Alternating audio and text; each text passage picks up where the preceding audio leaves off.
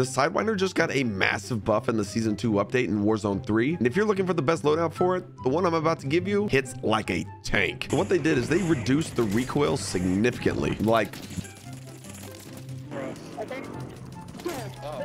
by a lot. And then they increased the bullet velocity from 540 meters per second to 600. And it looks like that's all they had to do to make this thing actually fun to use. Need to level it up. Start with this loadout right here. And then once you have it maxed out, use this beast of a loadout right here. Follow if this helps.